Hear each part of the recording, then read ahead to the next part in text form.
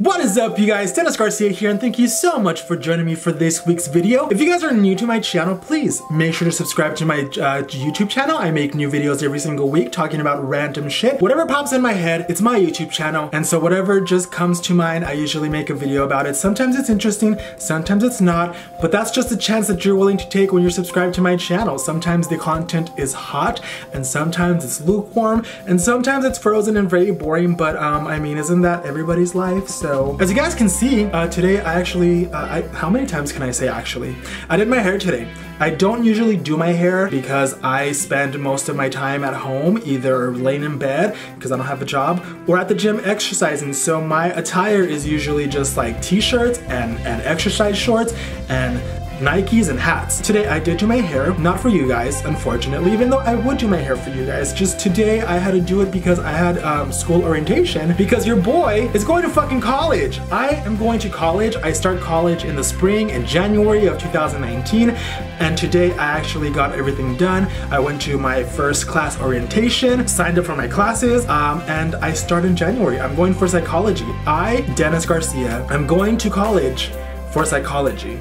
Like that, just let that sink in. I'm just here trying to figure out my own brain and figure out everybody else's brain. Today, I had this cute ass fucking sweater that I got from Goodwill, because you know, I love a cheap sweater, and it's this cute ass thing.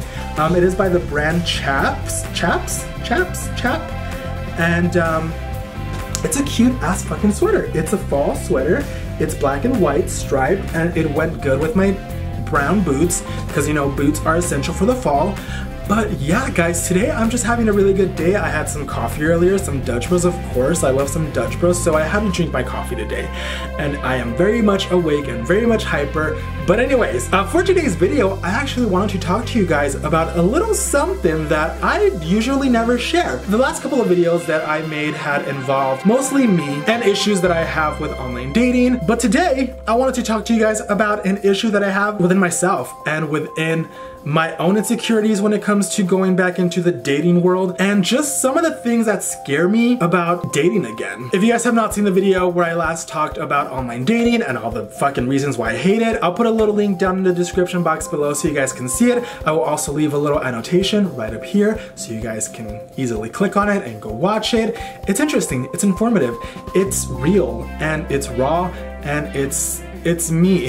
I have been online dating for the last 2 years, and I have not had the best of luck. And like, I'm perfectly fine with the fact that not everybody is going to be meant for me. I get that I'm not everybody's type. I am really shy and awkward at first, and maybe like some people don't like that. I'm not really like this in real life. If you guys ever were like see me in real life or in person, I'm not like this. I'm super fucking awkward. I'm super uncomfortable. I'm super shy. And so I feel like I come across as this like outgoing, fun person, when in reality, like, I'm not really like that. It takes a camera to like make this happen. Whenever I do the whole online dating thing and I like talk to people, match with them, whatever, it always starts off super strong. And I don't know if it's the fact that I have a stutter, the fact that I have 3 fingers, and that's not a lot of people's taste, and that's like totally understandable. But like, the one thing that I really fear, that sort of scares me, or that I'm insecure about when it comes to dating, is not so much being rejected. I can definitely handle rejection. Like, if we're not clicking, if there's not a vibe there, and you're upfront with me like, hey, like, this isn't going the way that I would hope it was, but like, you're a really cool friend, we can be friends. Or even if you don't want to fucking talk to me anymore and you want to be like, hey, like, this isn't working out whatsoever, like, I don't see a connection in a relationship, I don't see a connection as friends, like, we should just like dust it off and go to the next person. Like, I am perfectly okay with that. The one thing that I really hate, that makes me really insecure, is when you're having a conversation with someone, you guys are clicking, you guys are vibing, and it's like this connection unlike any other, and you guys are talking 24/7, and you guys are like video chatting and Snapchatting and following each other on Instagram, and everything seems great, and then like slowly, day by day, that person just kind of stops contacting you. And it's like, you start off strong, you're like communicating and having these amazing conversations, and then the conversation just gets shorter and shorter, and they take longer to respond, and then eventually they just stop responding. And like, I'm totally fine with that. I'm totally fine at the fact that you, for whatever reason, don't really find me attractive or don't want to talk to me anymore. Like, that is perfectly fine. You're definitely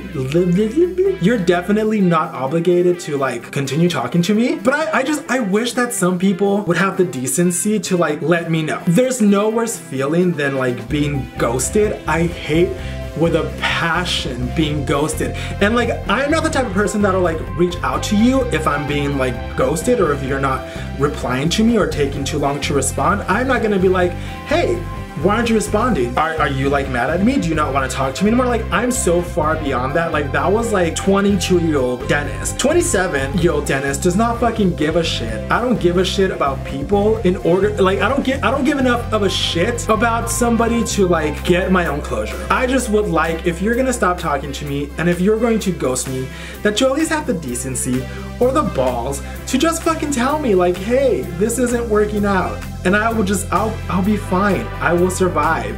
I will not hold it against you. I will not hold it personally. On the other hand, I don't know you. I don't know what you're going through in life. I don't know where your road is headed. And if I am not in that picture, and if I'm not in that story, and if I'm not in that chapter of your life, then that's fucking perfectly good. But don't string me along, and just don't ghost me. Don't ghost people. That is one of the worst things and the worst qualities that I have found.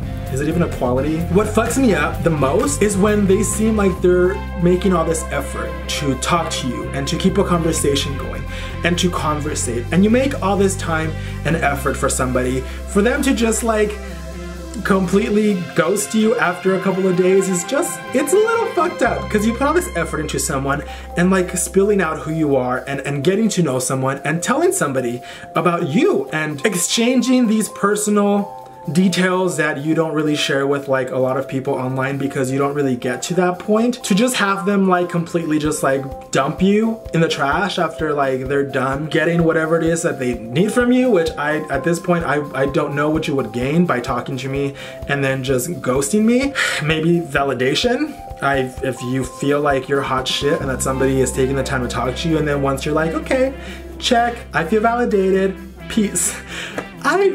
I don't know, I've had a lot of guys who conversation will start off strong and then all of a sudden they're gone, and I don't make the effort to like be like, hey, what's up? Usually for me it's like, if you don't respond within like a day, I can get the hint. Because you could respond quickly when we're having this like conversation, and if you tell me like, hey, I'm busy, I'm gonna be at my job, I have things to do, like I will text you later, I can respect that. I'm not this like obsessed person like, oh my god, you gotta text me every day. But it's a matter of having decency. It's a matter of being respectful and not wasting people's time.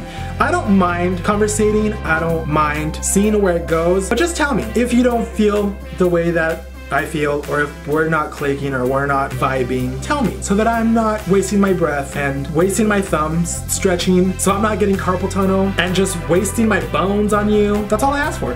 That's all I ask when it comes to online dating. That's my insecurity.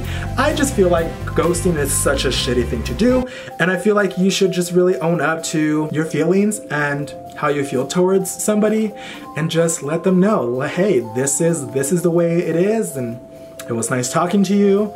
Have a good life. I appreciate you talking to me. I appreciate getting to know you, but I just don't see this going anywhere. So good luck on your adventures, and hope you find somebody that makes you happy. That's all I ask for. That's all I ask for when it comes to dating, online dating or otherwise, in-person dating.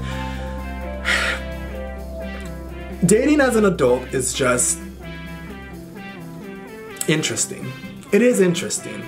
Because there's still a lot of people who still act like they're teenagers and who still act like they're hot shit. To make somebody feel like shit is just not really cool at this point in the game, especially for me. That's it for today's video, guys. I hope you guys enjoyed it. I know that I do a lot of these like ranty type videos, and it's really because I enjoy them and because I feel like I have a lot to say on the subject. So if you guys do enjoy these ranty type informative videos on my life and who I am and how my brain works, please make sure to give this video a thumbs up and let me know down in the comment section below, what was your worst ghosting story? Have you ever been ghosted? I want to know what fucked up shit somebody's done to you. Have you been catfished and maybe they were just like stringing you along for like months, maybe like years? Have you ever been ghosted after talking to somebody for like years and investing so much of your personal self into somebody? Like, I'm so curious to know what the dating world is for you guys.